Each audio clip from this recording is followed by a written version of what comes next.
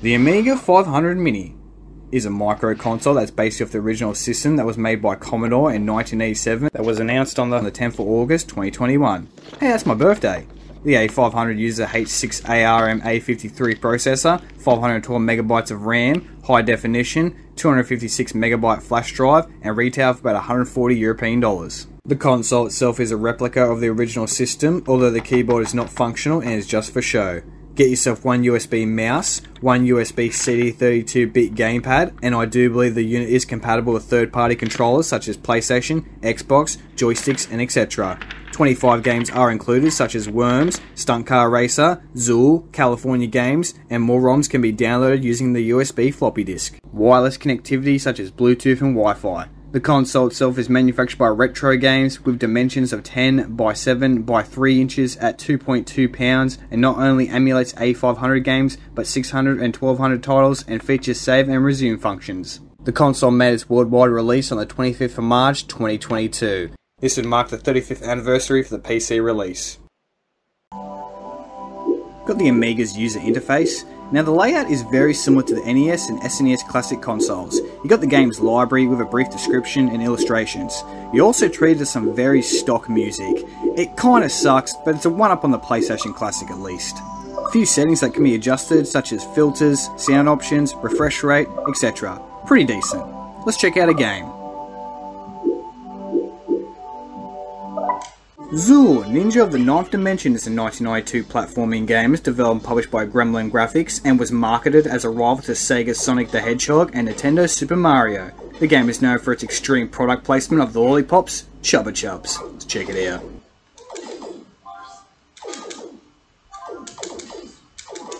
So far, the A500 is a beast. Again, I'm not a wizard when it comes to game emulation, but this runs pretty solid and definitely on par with the original titles.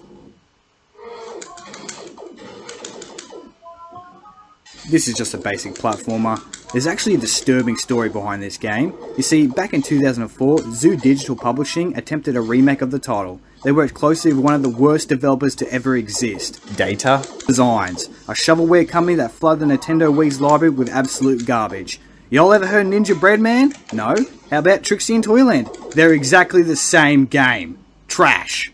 Those games were made using the lowest of low budgets and used an engine that's designed for asset swapping and resulted in rushed crappy titles that were all about quantity over quality. Here's a common example. DD, the company, released another game one day after Ninja Breadman, Anubis 2, and it's exactly the same game. Surprisingly, you'd think a company like that would go bankrupt, but no, quite the opposite. I believe at one stage, Data Designs owned more than half the shovelware that was being sold, especially in Europe. The reason? Well, it was about a quarter of the price of a AAA title. Nevertheless, I'm getting a bit off topic here. Zool runs fine. We'll try a different game.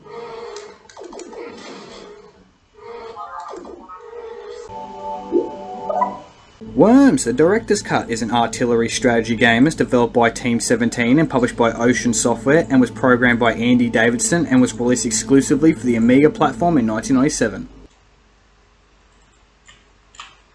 Love me some Worms. This version is one of the best. The Director's Cut generates landscapes and ranges of styles such as beach and snow, and a level designer which allows the player to design their own battlefields. Despite the positive reviews, the Director's Cut only sold 5,000 copies worldwide, which makes this game kinda rare.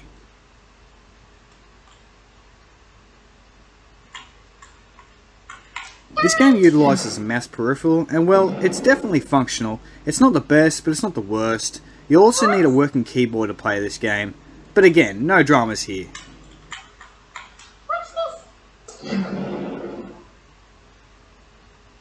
Overall, a great game.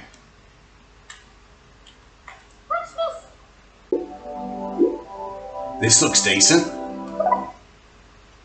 Alien Breed 3D is a first-person shooter that's developed by Team 17, released in 1995, and was followed up with the sequel, Alien Breed 2, The Killing Grounds, in 1996. Let's check it out. This game looks a bit rough, but runs great. The developers have clearly taken heavy inspiration from the team at id Software, John Romero, Tom Hall, and some of their titles, like Wolfenstein, Doom, and Duke Nukem. However, this game has maps with varying depths, platforms and floors, and it's something that the Doom engine was not capable of.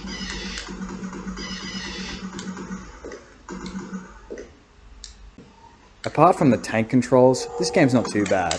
We'll give it a pass.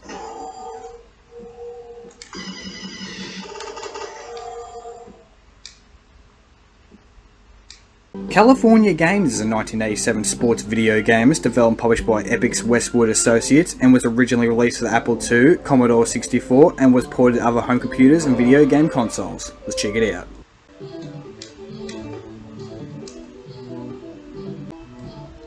I've actually never played this one. Very similar to EA's Skate or Die that was released in the same year. This game is way better with more events to compete in. As far as the controls, yeah, not too bad. The D-pad is a little bit mushy, but apart from that, it's definitely a premium controller.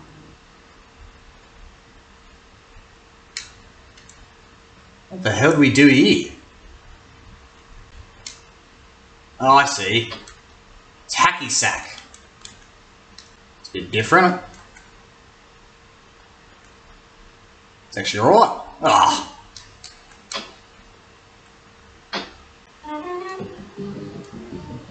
Bit of surfing, pretty rad.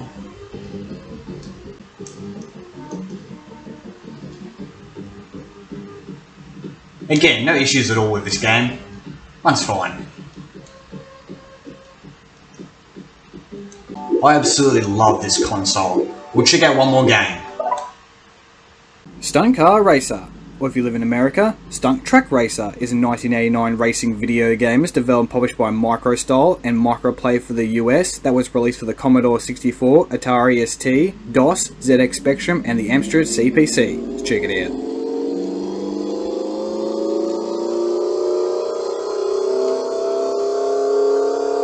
Damn! This is fast, man! Whoa! So this tile's a little different. The game uses elevated racetracks and circuits with cosmetic damage that can occur when the player leans too hard on the track, over crests, walls, and is indicated by a crack in the frame at the top of the windscreen. You'll also find that the Commodore 64 version uses 3D vector graphics and looks brilliant.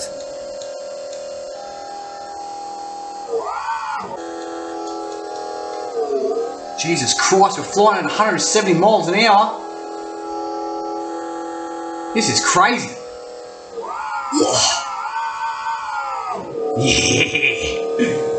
This is one sick game. Never played this before, and I'm already hooked on it. Go and feed it! Oh.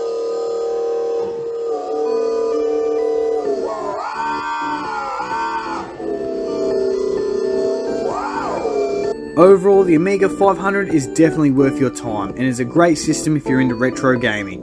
I'd have to say this is way better than the NES, PlayStation and Mega Drive classic consoles, and the emulation is right on the mark. If you see one of these out in the wild, definitely get your hands on it. I'm BS Pizzas, and I'm out of here.